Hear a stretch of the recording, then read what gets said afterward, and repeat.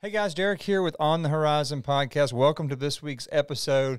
This week, we're going to be looking back at a podcast that we recorded back during hunting season with writer Sean Utley, with engineer at Hornady Ryan Damon, and with RGM Trooper Kruger and myself down at the ranch in South Texas. We cover a lot of cool stuff, a lot about the 22 Creedmoor, new products, some really cool stuff on bullet design and how bullets fly that I think you'll really like. Hope you enjoy this week's episode. Here we go.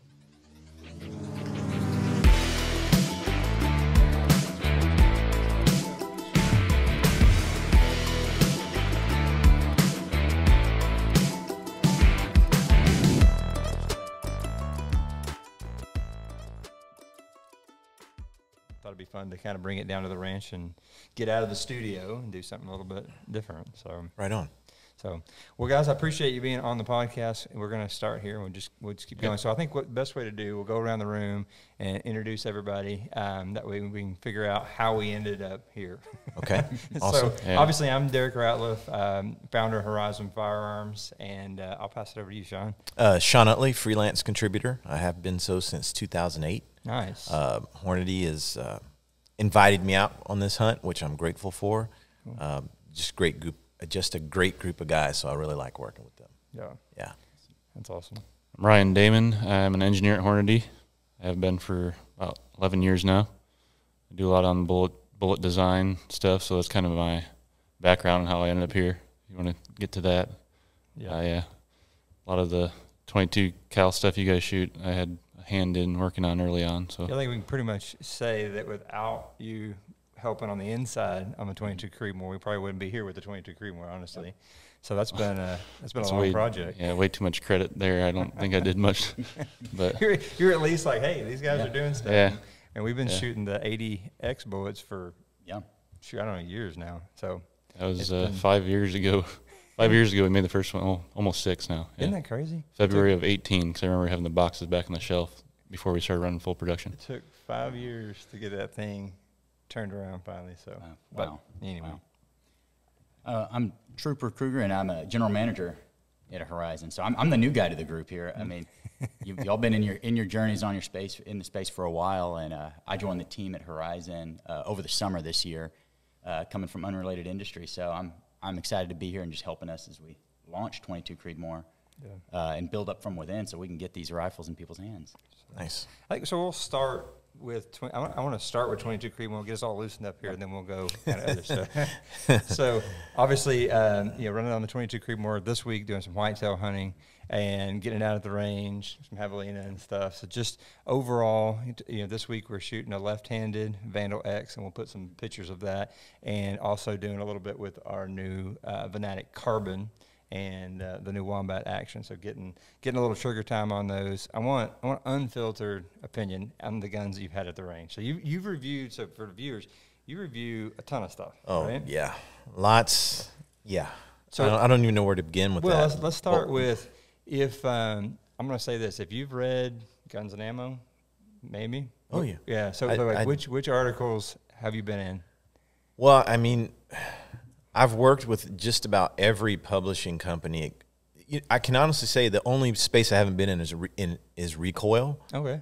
Though I know the guys there and I have for years, I just got to a point where I would only work with certain publishers just to keep my workload manageable. Yep. So because I'm freelance, I could work for anyone I want to, but many years with Outdoor Sportsman's Group, with your Guns and Ammo. So I can't tell you how many covers I've photographed, how many articles. I used to do what they call, special interest publications. So Book of the AR-15, their Precision magazine, all those different things. I used to do tons of work in those.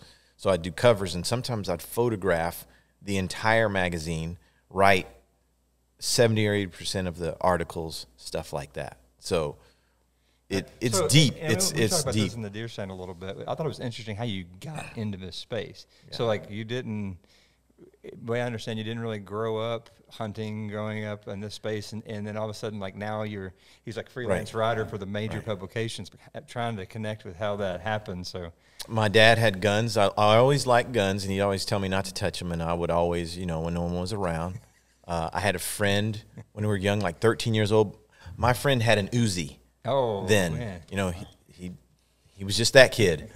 So I was really into them then. And it was just something I held through working in corporate America, and I could spend my time going to classes and stuff. So I did tons of classes from, let's say, 2005 to 2011 or 12. We would spend our summers going to pistol AR classes and things like that before I got into precision. Photography was a hobby. One day I said, I'm going to take pictures of my guns and show people, and that's pretty much how it started. That's what got me to this space. That's awesome, man. Yep. Well, I appreciate it, too. If you're on this podcast, big help in getting all this set up outside of a studio. So definitely got it going on that side of things. So back to on the 22 Creedmoor. So tell me the good and bad. What do you think? I mean, I don't really know, because it's funny, because I shoot so much precision rifle, and I'm a big 6mm fan. Yeah. You know, so a lot of 6mm, 6.5, whether it's Dasher, GT, Creedmoor, 6.5 Creedmoor, 308, all those different things. Yeah. I would read things about the 22 Creedmoor, see it in places, but I don't know if I realized it was a real thing. Yeah. Right? I always thought it was the wildcat chase, and I'm like, I'm not going to worry about that until I can buy it in a factory box and do my thing, because I don't have time to reload. Yep. Right? Dude, so that's great feedback, because I think that's what we're hearing. No, it's a huge thing for board. me. Yeah. It's huge for me, and I'm man enough to admit that I think reloading is cool, but I don't want to spend time doing it. I will never debate the results you get, right? Yes, I get it, but I don't have the time, nor do I want to take the time to do what I need to do to get it where it needs to be. Yep. Because I got other things I want to do. Yep. Yeah. Now, that said, I shot the 22 Creedmoor in Idaho a couple months ago at an event. Yeah. And I was like, okay, I didn't know it was real. And I just remember shooting, you know, we start at 200 yards just because that's what they do. And then I'm like, well, let's go out to 5 or 6. And it was just shooting so flat and easy. No recoil, no drama. Yep. And I'm a big 223 fan, so I like that type of, that 22 caliber feel and shooting. And it was solid. And I didn't know you could come out here with 80 grain bullet and kill stuff. I thought that was like absolute no-no. Yeah. So I'm stunned by it. It's phenomenal. Well, we didn't, and this week we didn't even have I wish we'd had the X ammo. It came like just a little bit behind for this hunt. I think you would see a huge difference on the whitetail side in the X. So we were doing all this with M's, which is pretty impressive to me. It's just the speed on the thing is awesome, and great for kids. But so you mentioned this, I want to get this point. I think it's really cool too. So you have done a ton in the shooting and tactical side, but this is your first whitetail go. It is. It is. A lot of antelope. I've been to Africa, hunted, done all sorts of things, even a bear before a whitetail. This is my first. You did it in the reverse. This is my first whitetail. And again, 80 grain bullets. People poo-poo all over the 6.5 Creedmoor at 100 and whatever grain, right? Like 143, the ELDX, right? Like, you can't do that. And I'm like, okay. And then you're telling me we're shooting stuff with 80 grainers, and I'm like, that's probably not right. So Ryan, to that point, what do you you bring up moments. Yeah, I could talk a long time about the match bullet hunting thing, because coming from my end, so yeah, I mean, there's so many different directions I can go. Yes, you can kill animals with it, but there's limits, right? Like Texas whitetails are not Saskatchewan whitetails, and elk, and there's different animals take different bullets to kill them. But for deer-sized game, antelope-sized game, 22 Creedmoor is legit. And I tried telling guys that work that. I mean, 6 years ago now. Especially when we made the X bullet. Yeah. Man, having that firsthand experience shooting it into a ballistics gel and getting to do that testing, it's like, this is actually a legitimate cartridge and bullet here. Yeah. And I remember, I think we were shooting the 88s, like the first 88s we did. And that kind of lined up with when we were first doing the gun you guys built and sent us for a test loan gun. And I was laying out, if we had done that as a factory offering at the time, it would have been the flattest shooting offering period across any ammo we made. Isn't that crazy? Like, you can soup up stuff, hand load other stuff, and beat it, but we could be in legit SAMI pressures here, and it'd be flattest shooting out to 1,000 easily. Yeah, and so if you think about if that had happened 5 years ago, even 3 years ago, right before COVID, what the difference would have been just in terms of momentum have been crazy. So I do want to hit back on the match grade because I know we've talked about this a lot, and it seems like that is like on the podcast, that is the hottest topic. So, you know, where do you, let's start with, from the real bullet guy, what is really the difference between the X and the M? I mean, there's a lot of, like people say, oh, it's this, or oh, it's that, or you can do this or that. What is the true difference between those two bullets? So I'll go a step further back and kind of describe what makes a bullet expand. Okay. And at what point do we design a bullet that has expansion characteristics? So that separates like boat to hollow points, a traditional match bullet, open tip match, boat to hollow point, whatever you can call it, HPBTs. There's nothing there other than a lead core and a jacket wrapped around it. No mechanism for expansion initiation, right? The only thing you can rely on is that bullet to upset and tumble and come apart, fragment, because there's no reliable mechanism to start anything there. That's why you hear stories of people have great results with bow to hollow points, dropping elk at unheard of ranges, like high shoulder shots, and oh, to bow to hollow point, that thing's awesome hunting bullet. And then you hear other times where they FMJ like an arrow straight through an antelope and it runs 300 yards and it takes an hour to die. Been there. That's when we started shooting the 7x6.5 PRC after we're shooting the 140s in the boat to hollow point. That was a game changer in my head. I saw that happen and had it on film was the craziest thing. Like, I didn't miss this deer. You can see it go through and hit the dirt behind it. But there's no reaction. Wild. Yeah, it's wild. Yeah. You see that we did a lot early on ELDX testing, shooting everything we could find in gel just to compare it to. And BTHPs in gel, it's a complete roll of dice. Like, you break stuff in the lab because it's zinging out, tumbles and zings out, might go up, might go down, might come apart, might blow up right away. So that's why we always tell people, those aren't hunting bullets. We don't recommend it. So moving towards the ELD match, the bullet construction is very similar, other than we're putting a tip in the front of it. So we don't design any jacket thickness profile to give us any terminal results. We draw that jacket as good as we can for consistency and accuracy. We want those bullets to shoot as best as we can all the time. And hunting bullets, you can design in all the expansion characteristics that you want. Interlock, rings that hold core in the jacket, thickness changes as you move up towards the nose, all that types of things. That makes a big difference on what that bullet does when it hits a medium. So that's why, from a bullet manufacturer standpoint, we don't ever tell people like, yeah, you should go hunt with the ELD match. So does the match do the same thing in gel as just a straight bow to hollow point where it's just everywhere? No.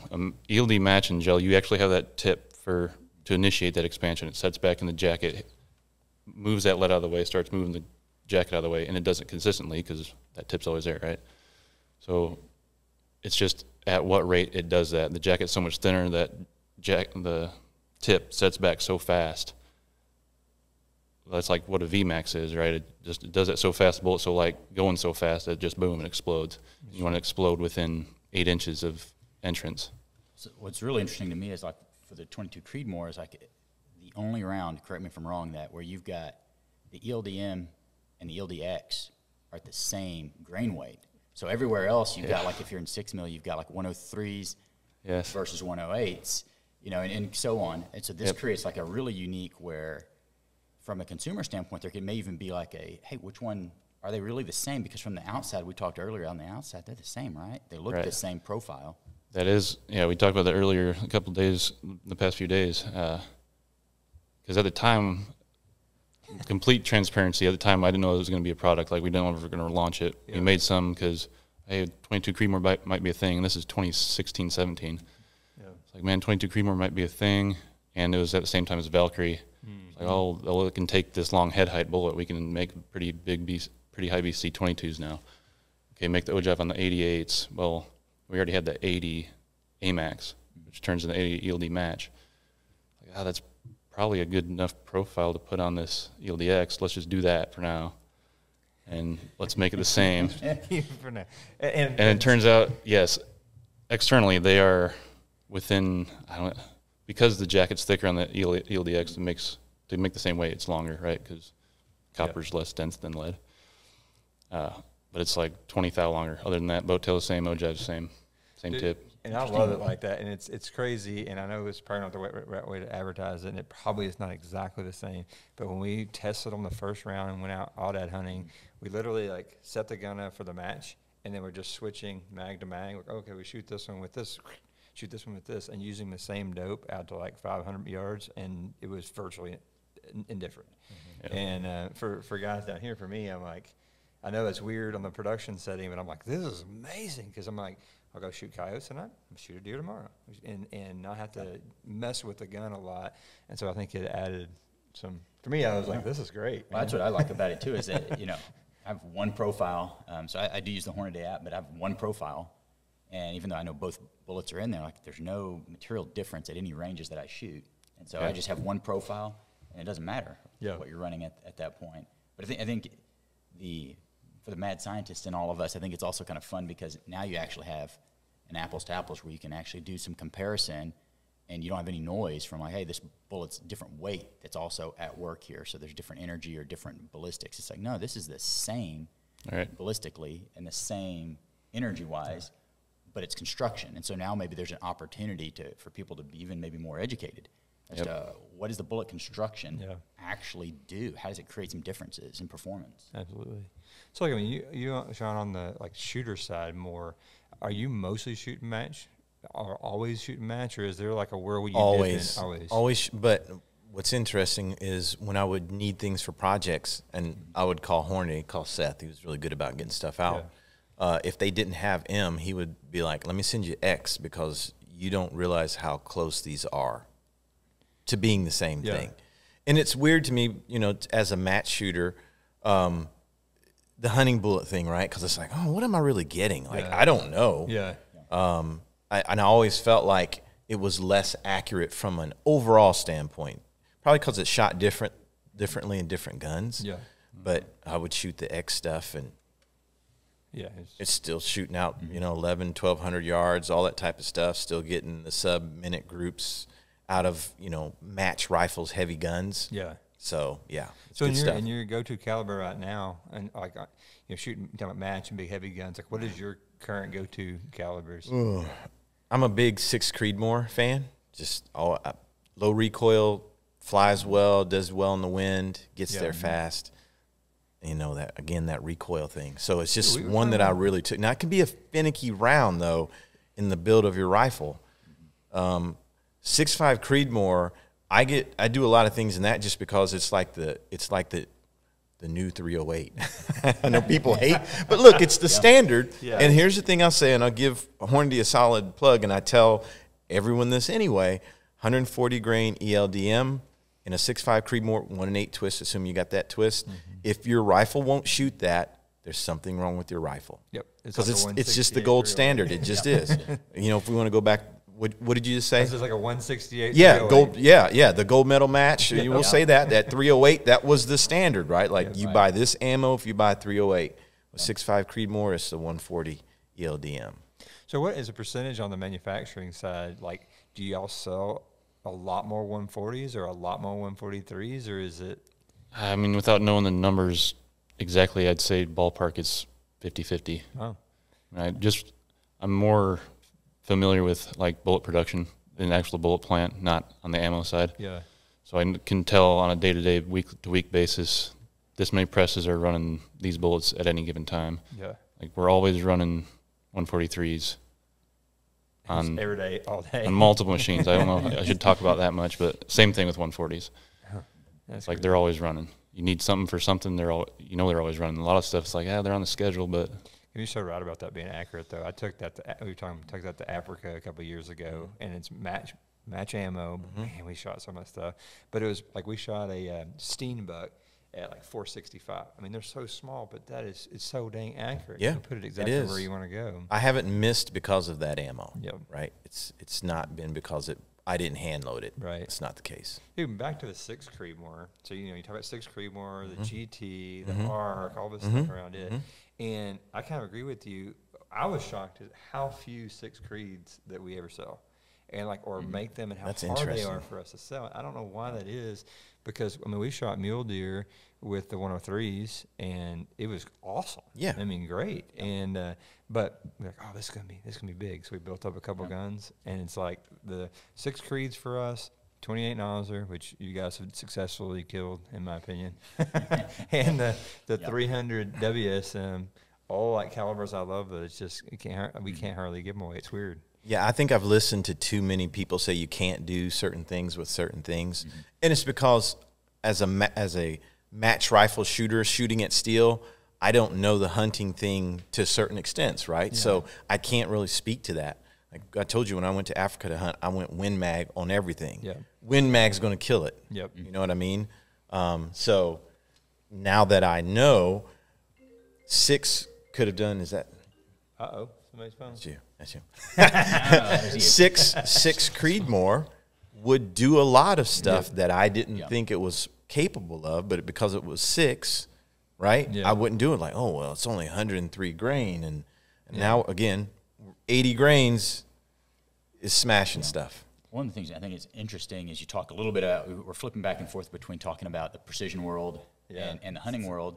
And one of the things that I've seen in my own like shooting journey is starting from like the big belted Magnum, like that sort of thing. 7 Rem mag for me was what I was shooting growing up, and moving down to smaller stuff. Yeah. Right. And what I've found is that though the benefit of the precision world, like the way it can teach you to handle your rifle to shoot from different positions, absolutely increases your skill, because there's trade-offs, right? So what you're trading off with power versus the smaller rounds, you're getting precision. Yeah. And it's that dynamic. So basically with the power, you're overcoming maybe marginal shot placement or bad angle or not understanding the anatomy of what you're hunting. Sure. And when you start adding that precision factor and you know how to handle your weapon, you treat it like a tool, you know how to handle it well, and you understand what you're going after, all of a sudden doors open. Yes. And the comments about you can't do this with, XYZ round become more a reflection of individual shooter.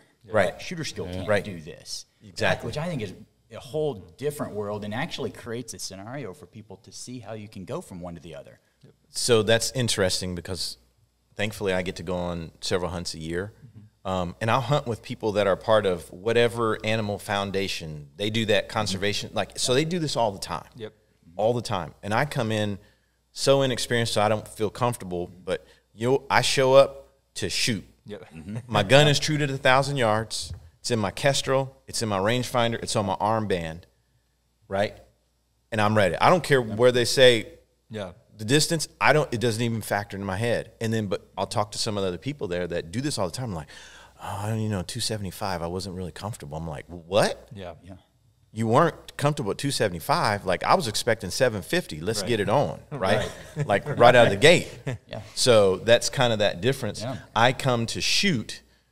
I'm not the best hunter yet. I'm learning more, but I come prepared to shoot the rifle. I think that's a really interesting approach. I know we were talking earlier this week that I really appreciate. You were talking about the learning experience. So I think it's like super cool to see you as like an accomplished shooter and then like looking at it that way, right? Like I think there's just on the hunting side, it's interesting because it almost frees you up to really learn more about hunting. That's kind of what I've noticed. It's like, oh, well, if I'm worried all the time about this and shooting, is my gear good? So am I going to hit this? And you take a guy to a stand, and it's exactly right. Okay, here's a deer at 100 yards with a 3x9, and am I comfortable? And it all becomes like worrisome if I can actually make the shot versus enjoying the process. You know? Yeah. And I think that's really, really good. And I think you're starting to see, but because of that, it's interesting.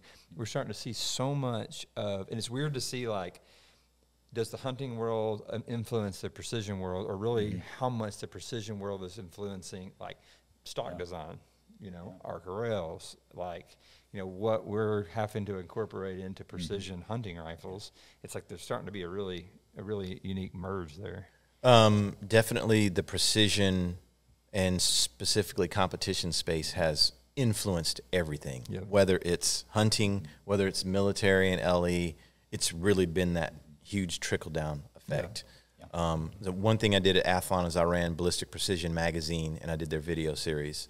And we wanted to come up with a concept on precision magazines back in 2014.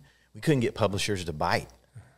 Wow. We were like, let's do a magazine called Bolt Gun. Oh. For 3 years, they told us no. There was a couple guys in there that we were like, this is going to be the next thing. Yeah. Let's get ahead of the curve. Nobody would do it. They wouldn't put the money into it. Poor bolt gun guys. We Yeah. always get the last end So, of this deal. and you watch, and I don't do a whole bunch of competitions. I might shoot a couple a year, but I know so many people in the space, great instructors, great shooters, friends of mine, that type of thing. So you go to classes and you shoot with these people and you learn all these different things. And now I hate to say this, and it feels awful to say, shooting prone is almost forbidden anymore.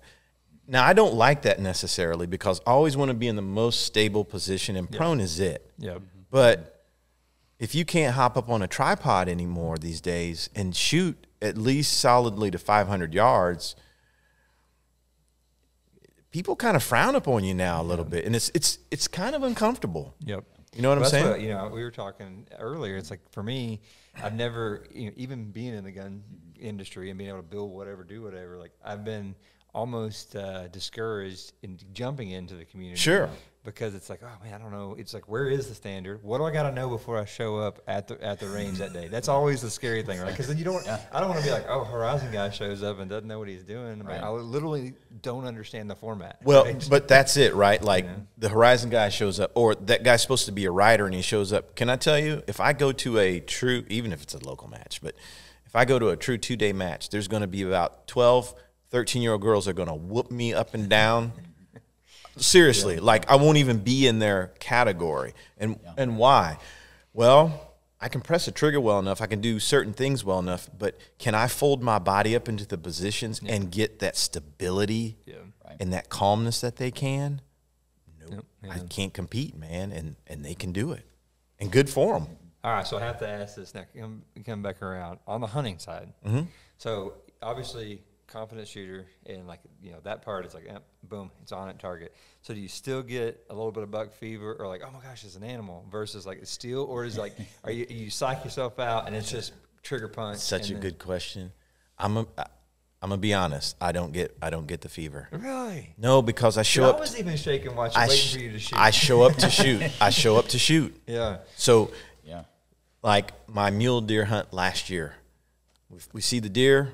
Here's my it's the same, dude. I get out, hearing protection. I always put in plugs. But that's part of I'm not going to rush for the animal and change anything. So I get out, I do this. I check these things. I check my arm bed, and I'm talking to the person if they're spotting. What's the range? What's dope?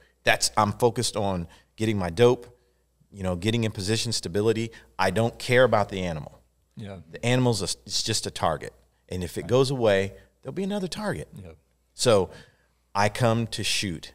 That's it. So I don't get that buck fever. See, for me, I've learned to psych myself and process it and get in the process, but it's the last little bit. Like, so I've checked it, I've dialed it, we've arranged it again, the camera's running, here we go. The camera. Oh my gosh, now we're really going to do this thing. Yeah. That's when I've got to do that quick, Yeah. or I lose it. I gotta say, one of the cool things that the last couple of days, especially last night when we were all in a bigger group hunting, that I noticed is like your routine.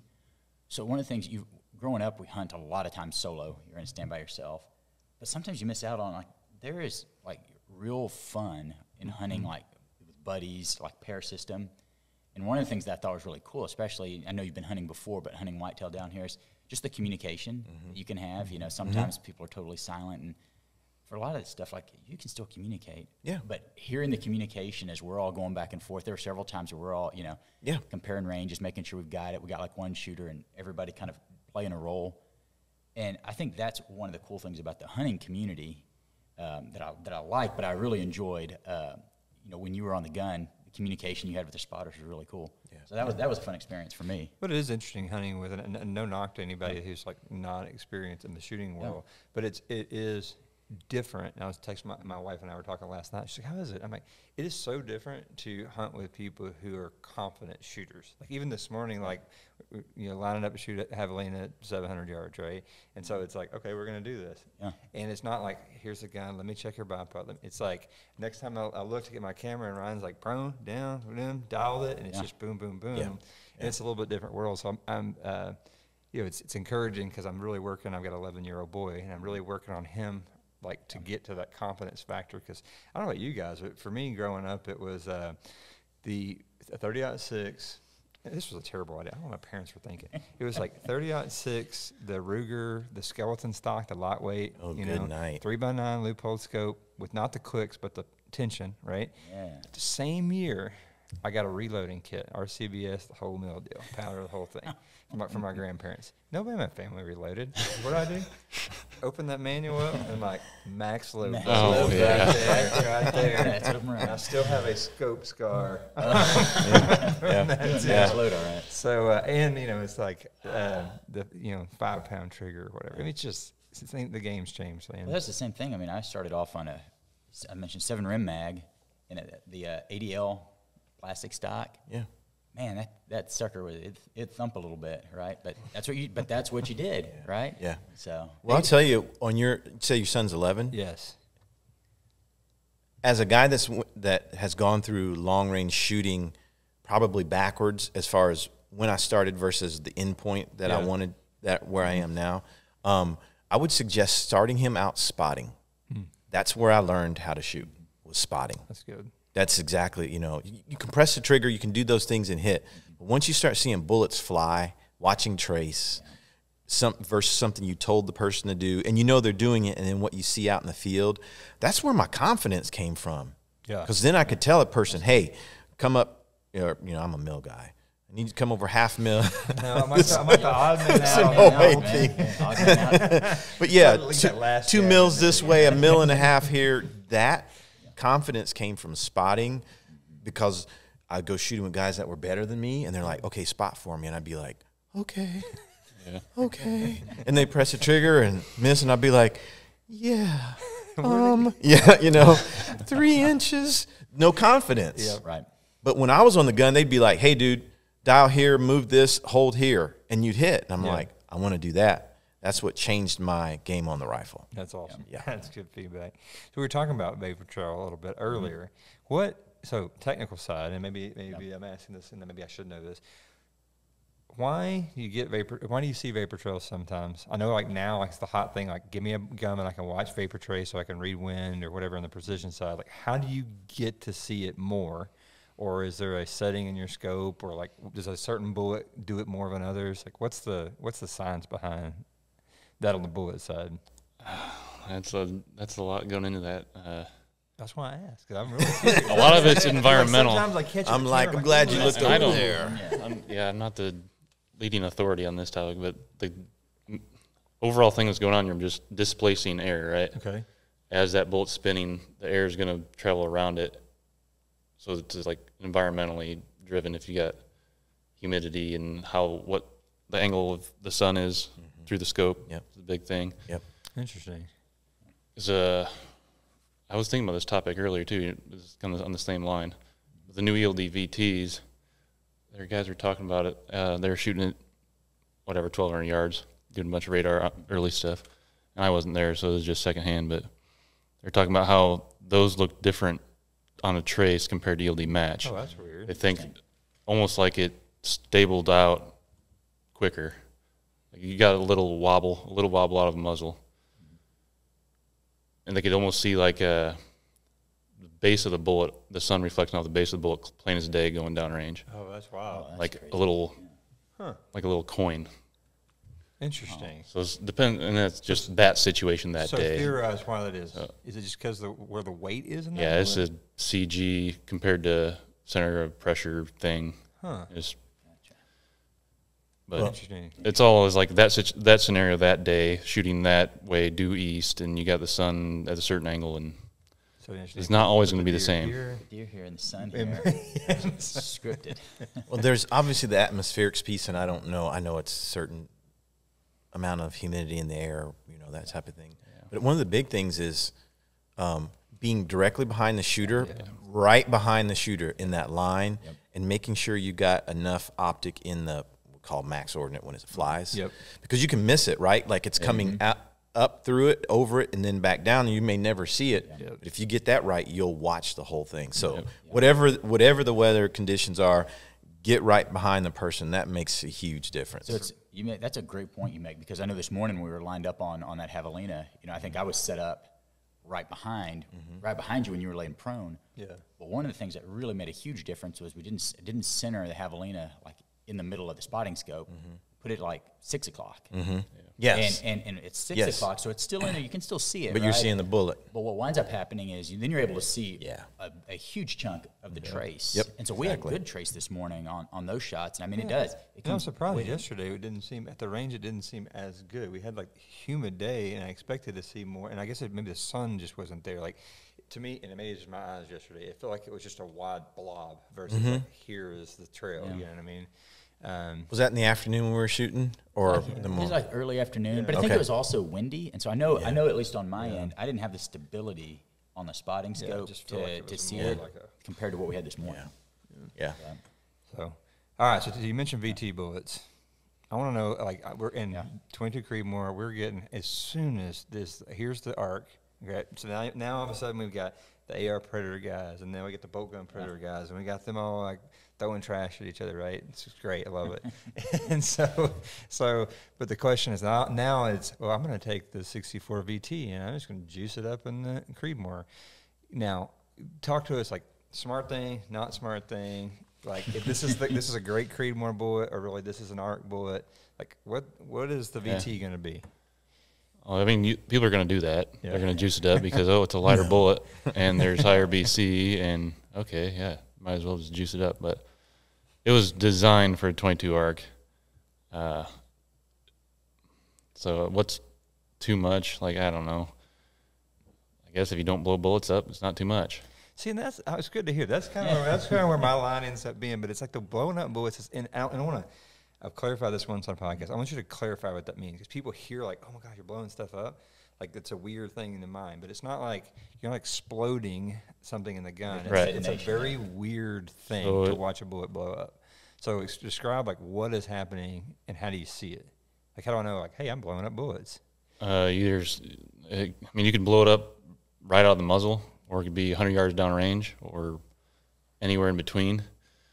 Like, you'll see, if you're shooting paper, you can sometimes see evidence of it starting and not completely coming apart.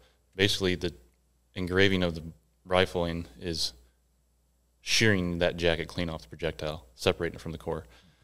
And then when you get little half-moon smileys on paper, it's like there's some residual oil inside a lead core projectile just from manufacturing process. That's always going to be there. And the theory is that's getting so hot, you're boiling, basically bringing that to a vapor state on the inside of a bullet. And you're creating a layer in between the lead and the copper. And the jacket's not thick enough in the right places, or your rifling's rough, or what bore condition is the biggest variable there.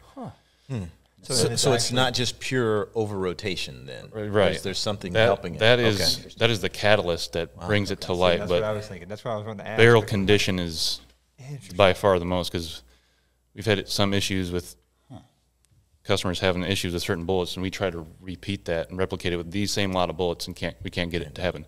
Say, hey, you send me your barrel, and it happens every shot, or whatever the case may be, every 10 shots. So if y'all noticed anything with like the depths or the heights of the lands and grooves, like that relationship? Yes. So is there 4 groove versus 5 groove. Okay. Yeah. So what's the worst? More grooves make it worse, or 4 less is worse. Okay, so fewer grooves makes it 4 is worse. interesting. What about 3 over 5? 3 and 5, I'm sure, are similar, but I don't know the guys shot a lot of threes. Is this even odd thing? It's the opposing grooves. Okay, interesting. So basically, you're just anytime. So you've got.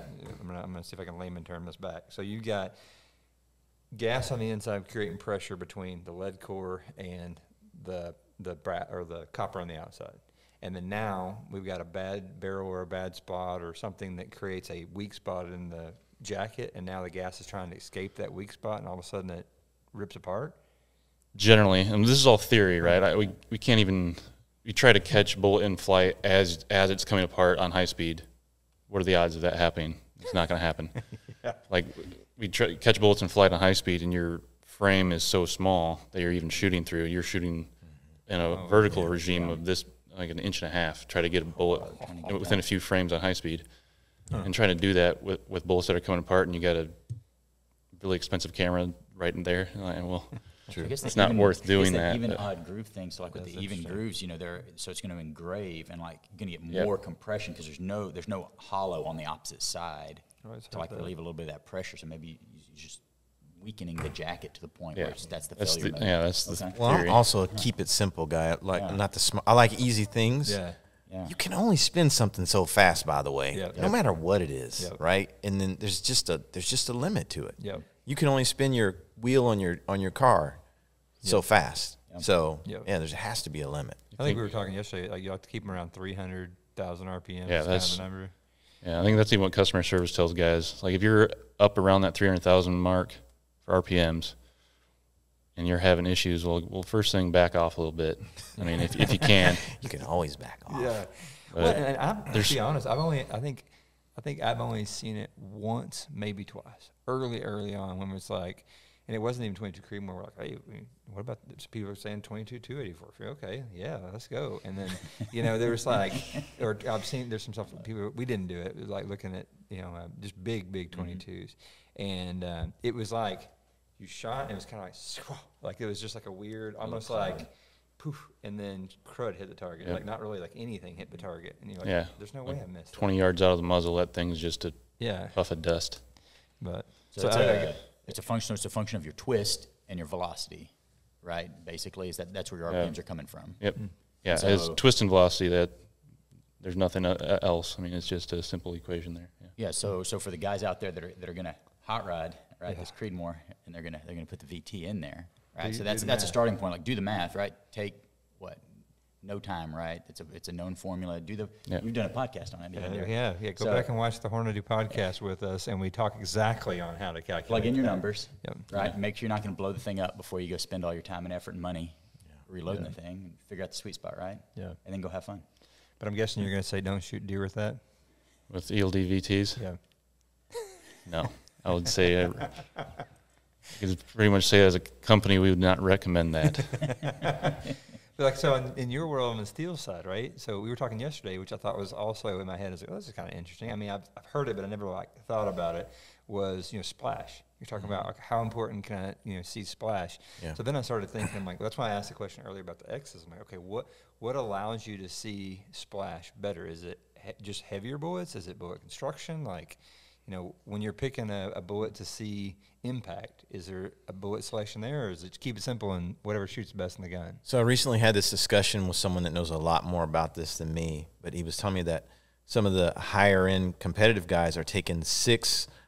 I don't know if they're GTs or dashers, BRs in that world. Obviously, everybody's shooting 6s, but they were backing the speeds down to I want to say the high 28s, so that they could see.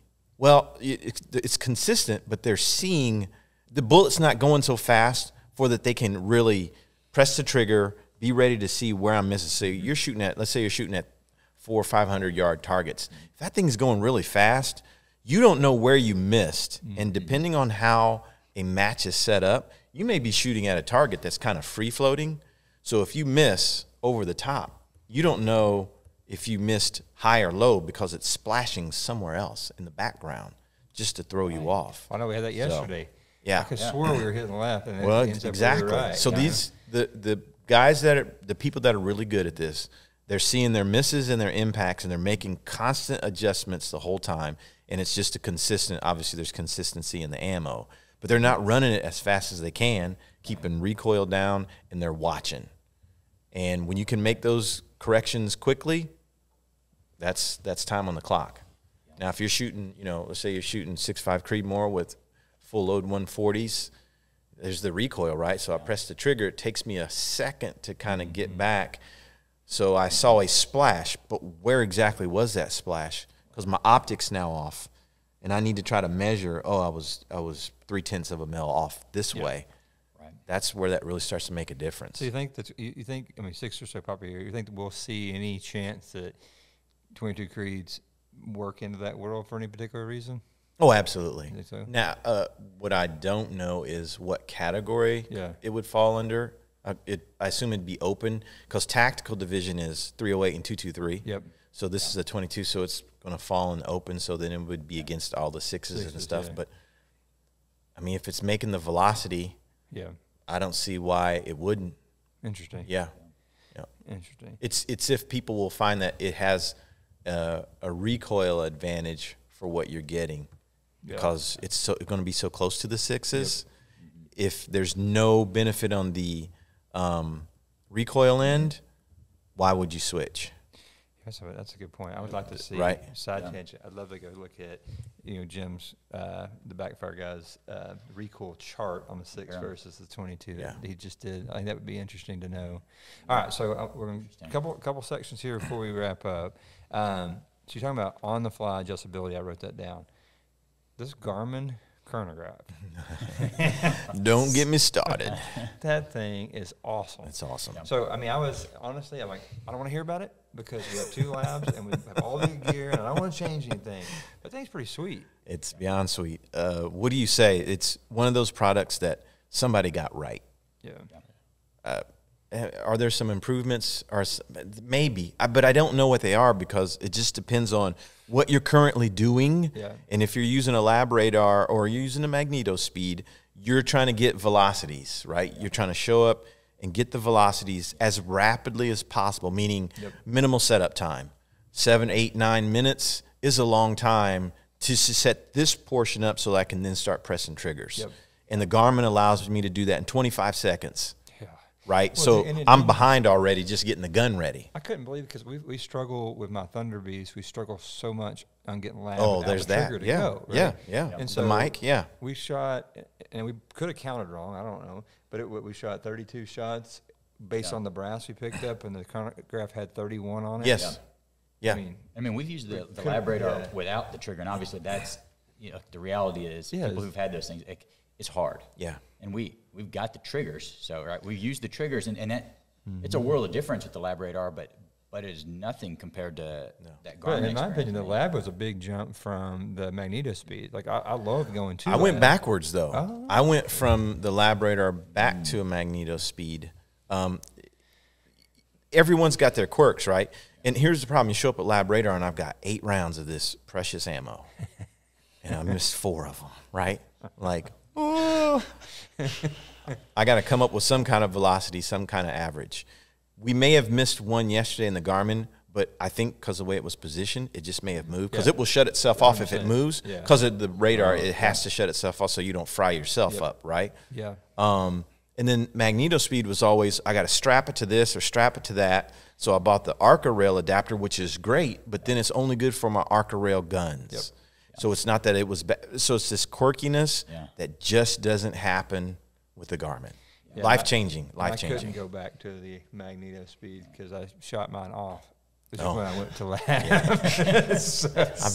makes it hard. I may have scraped mine once or twice. It's like I got that little rod. I know. Oh, Yep. Well, and the thing for us is that I would say I don't know that we've shot much of the Creedmoor like without a suppressor. No. Like because we're shooting short. Part of the advantage of the short barrel is so that we can use the suppressor because, frankly, like if you're out there hunting right now, especially we talked earlier about your boy and my kids are in the same boat. You got to be if you're not running a suppressor on your hunting rig, and you're missing out. You really are. But that makes it hard to get these speeds unless you got that Garmin, and then it's not so hard after all. Yeah, that microphone on the lab radar, that setup is not. No, not I mean good. We got the trigger to overcome it. Yeah, but, the trigger and the trigger is good, but you know what you run into with the trigger is now I get a reading, and then I cycle my bolt, and I get another reading. Oh, I got you. The bolt and that magnet. So it's we trade one problem for a different problem. Right. And at the end of the day, your Garmin was like set up. I mean, we turned around. And it was ready to How many roll. rounds did we run? How many different setups did we just know, just a And couple button presses put it down? We changed guns. We changed shooters and I'll tell you what the convincing part to me was. I'm like, this is really, really cool. But at the same, and I'm behind you working my Kestrel, every time you're shooting, so I'm like working it versus what we're seeing. It's so fast setup. Yeah. But then when you showed me it, like, oh, look, it's on my phone. Yeah. Like, what the heck? Yeah, dude. Okay, take my game money. changer. We hear game changer a lot in this industry. This is a game changer, 100%. So what I want to know, and I don't know if anybody knows or can comment, send me an email. You may know this. Will it Bluetooth so it goes to your phone, will it Bluetooth to the watch? Like, so can I set it up, shoot, and get live data change with the watch?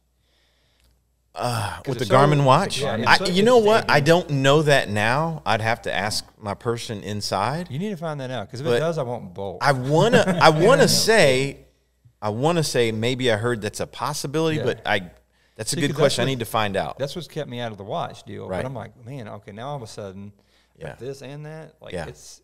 Yeah, you don't need anything. I don't know. I've got the watch here. The ballistics, got the applied ballistics. I never even thought about trying it out, but that would be awesome, because then you could put it right into it and have your solution set up immediately. That's great. Think about it, and maybe this is overkill, but if you can put the thing on an ARCA and it's on your gun, and I'm shooting and I'm looking at my watch as I'm going, it's giving me the last shot data. Constantly. It could be pretty wild. True. All right, guys. Well, I appreciate it's been fun. So here's what we're going to do. We always, on our podcast, now we started very anxious. We used to do a 22 questions, or very ambitious. Very ambitious and anxious, I guess. But we used to do 22 question speed round, right? So oh, gosh. That's a lot of questions. It's a lot of questions, right? And so then we pared it down. We're like, dude, let's get this thing to like 7 questions, right? So and we were like, 22, we'll still call it our 22 Creedmoor speed round question. So now with 4 of us here, so here's what we're going to do. I'm going to pare this down to the 2 key questions people ask, and then we'll come back around, and we always ask, what is on your horizon? So be ready for that. So what's going on in your life or your business, or, that's going to be the last question. So think about what's on your horizon. But we're going to start with just 2 key questions. I'm going to put a disclaimer up. Okay.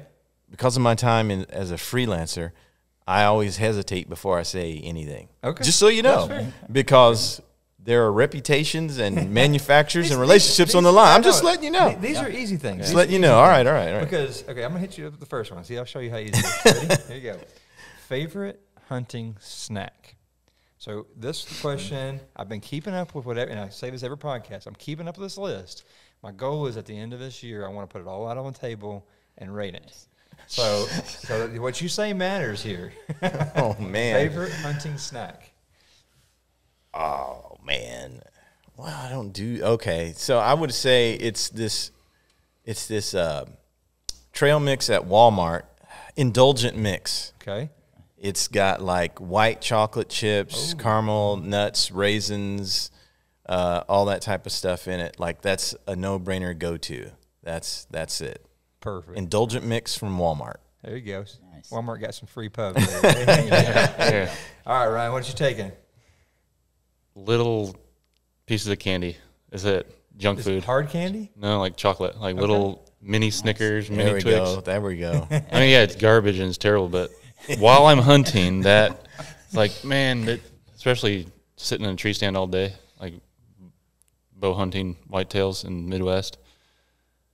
Like, oh, gets to be a drag at points. So That's little. Just like, oh yes, I got a Milky Way. Yes, something like that. That's awesome. All right, Trevor, what you got? So always have some kind of jerky. I like jerky, but the other thing is a trail mix. Normally it's I'm looking for cashews, almonds, and craisins, but a wide variety. But 2 things are off limits for my trail mix for hunting: no peanuts, no coconut. Someone put that little coconut stuff. I'm just not interested in those. Dude, I'm not interested in coconut like that. Yeah. I mean, I have no reason to have shredded wax paper in my snack. None. And the peanut thing is like, it's not that I don't like them or have any problem with them. It's just that if I'm going to go get trail mix, inevitably when you do that, there's 60% peanuts. It's like Well, they're cheap, so yeah. Raisins comprise 85% of everything with other stuff in it. That's why I go with the craisins, right? The dried cranberries. I don't like raisins. Yeah, all right, so, now on the jerky though, okay. people are particular about jerky, right? The first couple episodes, this is funny. The first couple episodes, people would say jerky, and like Paul, the Savor guys that are cooking for us, who've done a great job, but he heard the podcast and brought me like the jerky that this guy was talking about. 'Cause I'd never heard of it. Yeah. So people have like a weird flavor on jerky. Jerky. So what jerky? Okay, so this is it may be an out, but it's true. Most of the time, make my own jerky. Oh, it's venison. Okay, and this will be a shout out from my uncle. So we have his nickname is Tooge, and so it's Tooge's rub. There you go. And so we got a little recipe, but it's got a lot of like with some cumin, oregano, paprika, chili powder, kind of that vibe going on. All right. A little bit of brown sugar, or we like to swap it out with piloncillo for a little bit of sweetness on. I thought you were going to say Slim Jim. I was like, please don't say Slim Jim. Please don't. No, when you're definitely no. Definitely anything homemade is full legit. But yeah, so we do, but it's almost always venison. I say almost, no, it's always venison, unless it's elk. Well, you're going to have to, so get your uncle queued up. Make sure he's got his jerky ready for the end of the year here. We do our big test. Gotcha. No well, pressure. I got to make I got the recipe already. I just have to. You have to collect the venison? Well, the kids love it. So the kids want me to use the two-just rub, not just on, like, jerky. They want me to use it on, like, everything. They want it on tacos. They want it on, like, whatever. Okay. And so they've been pestering me, telling me it's time to whip up another batch. So there you go. I'll have to bring you some. Awesome. So I'll use it on answer your question. I'm going to throw this one out there. So for me, it's kind of a twofold question, right? So if I'm with my kids, which is the most of the time when I actually have hunting snacks, our family deal, we do two main things in the stand. One, when we get in, we always do a deer stand prayer, right? So that's that's our thing, and that's been fun to do that with my boys. I love that. And then the second thing, Pop-Tarts. It don't matter if it's morning or evening. It's Pop-Tarts, all right? They love it. Now, I don't like the Pop-Tarts so much, but the kids love it. And one of the guys on the podcast was talking about snacks like that, and he goes, "Dude, those kind of snacks, you just got to open them, make up as much noise as possible because they're terrible with the wrapper." So that's my kids would say that. Me, I'm a Reese's guy. Give me Reese's peanut butter cups, and give me the small one so I can have multiple. I don't feel like I have to open it. And Exactly. So, what are you gonna say about my Pop-Tarts? my last two matches? I was going to a local match, and I'm like, by the way, my wife and most women are great about snacks. Like, take snacks. And we don't think about that. We just run out and regret it later. So I got smart. I got snacks. I grabbed Pop-Tarts and cashews. And it was the brown sugar Pop-Tarts. Oh, yeah. Okay. You bite into the Pop-Tart, throw in some cashews, and it's like, so just so you know, or walnuts. So it's a great, like, if you're going to be gone for 5 or 6 hours, that's a new one. Just so you know. Kellogg's needs to mix those Just things so you up. know. I'm telling you, it works. Well, so you talk about your boys and the Pop-Tarts, and it just reminds me, I know you and I have talked about this before, because for us a big thing is getting our kids involved. And that's one of the golden rules, or, you got a couple golden rules with the kids, I say, keep the gun quiet, right, minimize the recoil, but have fun, but bring great snacks. Great snacks. Like, and not necessarily in that order. Like, sometimes bring great snacks is like thing number one, right? And it really is. You build the fun, and you let the skill and the love for it grow from there, right? That's awesome. All right, so here's our last speed round question. Then I'm going to ask you what's on your horizon. Is there just outside? I'm going to exclude outside the Garmin. New favorite gear you've seen lately? You're like, oh, that's kind of cool, and you don't have to explain it. Just like, I'm looking at this. I think it's kind of neat. Woo. You're going to have to edit out this lull of that's fine thought process. That's fine. It's tough because you took the Garmin out. It is, because the Garmin really did. Man. It's So, really, it's it's like product of the year, by the way. It really is precision shooting product of the year is the I was Garmin. figuring if everybody was going to say Garmin. That's why I wanted to throw it out there. Yeah, you have first place and second Or place. let me flip it back. Is there a product outside of the Garmin that you're looking at, test, like you're going to test? You're like, that could be cool. The Vortex, the laser rangefinder, that scope mountable one, I forget the name of it. Yep. That one kind of showed up on the radar, and I'm not always researching stuff because I'm always working, so things come out of the blue on me a little bit. But just got that in. I'm looking forward to trying that and seeing if there's a faster process than range finding and getting on. So hopefully that's good. Cool. Yeah. Ryan, you see anything cool out there lately? I'll give you a freebie here because my initial reaction goes to archery there, so I know we're not talking about that. Fun. It's hunting, man. Well, Matthew's lift, their new bow they just launched. I'm all excited about the lift. Okay. But Lift. I'm going to have to look at that one. I've Is seen it some still good things. single cam or is it? It's a split limb or something like that, right? well, it's the same limbs as the Phase 4 from last year, Oh, nice. but they took a ton of weight out of the riser, so it's super light. Is it carbon or? No, it's still aluminum riser. Okay. But, All right. in the firearms space, I need to build. This is all basically freebie for you guys, but lightweight action for a lightweight hunting gun. What should that be? Hints. Well, but I have Maybe gone looking at a bunch of different. What should I build That's awesome. a Hook you up new with a care lightweight package. action on? I love it. Trooper, what you got? So I'd say, you mentioned the Vortex laser. So the product is not necessarily new, Right.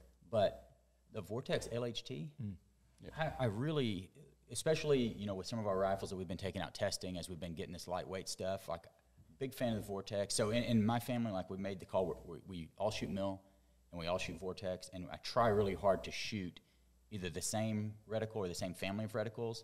It makes, you talked about learning through spotting, but it makes it easier to be consistent communication-wise.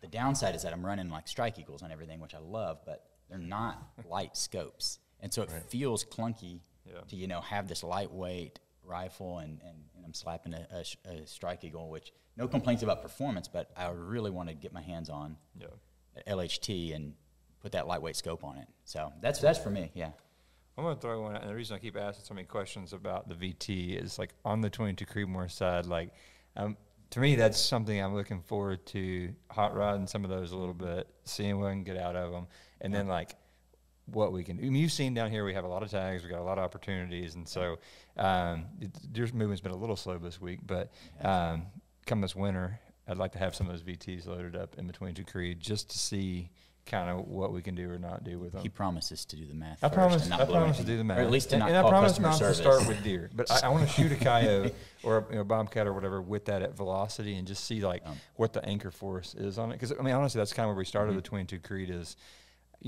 coyote competitions. I need to anchor stuff because it's time. Right. And so if I can get something a little flatter that works on environment, fur friendly does not matter to me at this point. So I'm kind of looking forward to seeing what we can do with that. And I think the bullet concept is really cool. So if you see it in different, I know there's an 80 in the 6 mil, which I was happy to see that the 80 and the 22 is a little higher BC. Just selfishly, I was like, still got it just a little bit. But that's what I'm looking forward to there. So, all right. So last question.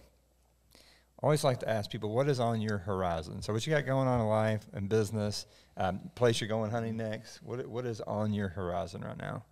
You got a lot of stuff going. A lot of stuff going. You know what? I'm gonna be honest. I'm in prayer about that right now. Cool. Whatever he needs me to do, that's what I'm down for. Awesome, man. Yeah. I mean, I've done this a long time, so every year I kind of reset. No, this year I'm going to do this, and I'm going to do that. And it's going to be even cooler than last year. There's always this striving to do more in this space. Yeah. But I stopped, and I'm just like, you know what? I'm going to step back and see what he has planned for me. That's awesome. That's where it is. Awesome. You got to have some cool projects. I know you can't talk about all of them, but you got to have work some cool stuff. I'm big on the muzzleloader thing right now, both in my personal hunting expeditions and even stuff at work. So I don't know why, but muzzleloader's just been exciting for me lately. Cool. So trying to do some new cool stuff there. And we came out with the board driver and the ELDX board driver last year that I think is a game changer on off-the-shelf inline muzzleloaders for what it allows you to do range-wise. But yeah, a lot going on there and some other cool projects too. So there's always new stuff. Always something long. Hey, I like stuff to be that done. sound of long-range muzzleloader sounds fun. Yeah, that's interesting. What you got? Oh man, well, we got lots of stuff going on at Horizon right now. I mean, with the 22 Creedmoor's keeping us busy. So we've got several things coming up that are exciting. I think we talked a little bit about lightweight action earlier. So I think for us, we continue ramping up with all the interest in the 22 Creedmoor. So just dialing that in, continuing to deliver quality. It's so much fun, like seeing results from the field and people just over the moon happy with the performance they're getting. Yep. But taking that next step with that wombat action, I mean, that's going to be something big for us. I've talked, about having a little bit of fun wildcatting something, something 25. We got to figure out which one we're going to go with, but we just want to something 25 and a wombat. Something 25 and a wombat. Cuddly as little death machine, man. That's right. That's right. So I'd say that without going too far into the weeds or anything like that. That's kind of what I got going on in the horizon. Cool, man. And for me, I think really show season. Yeah. And I start looking at, we got another group coming in hunting like today, and then I get home 2 days and go to Vegas for NFR, and then which is cool because we grew up like ranching and rodeo, and my boys wanting to rope and stuff, and so now I'm like, hey, Horizon, you know, we've got a booth there now, and like we've got Circle Y, the saddle company, and Bedrock's got a booth, and so like I want to encourage, because like in sports today, like there's not I don't have a guy that my son looks up to and like follows, right? But in rodeo, there's a couple guys. There's a young man, his name's Riley, who's like going to NFR as an 18-year-old calf roper, right? And so I'm like, you know, and so the opportunity to go to the Super Bowl of rodeo and take my boys is gonna be pretty cool. And then we come right back here for a hunt with backfire, and then right into another hunt. And then we go DSC, and it's like, so from here to February, it's a run for the family. So it's like, that's what's on the horizon. I don't know that I always love it, but I'm hoping to take some air at the NFR and enjoy family time. So that's what awesome. I kind of got there. So, well, cool, guys. I appreciate you being on the podcast. Guys, thank you so much for watching this episode of On the Horizon. Be sure and like and subscribe below. Let us know what you think, what topics you'd like to see. And then I'm going to throw a thought out here that Trooper put. Be sure when you go out to the stand, always have great snacks. Until next time, we'll catch you later.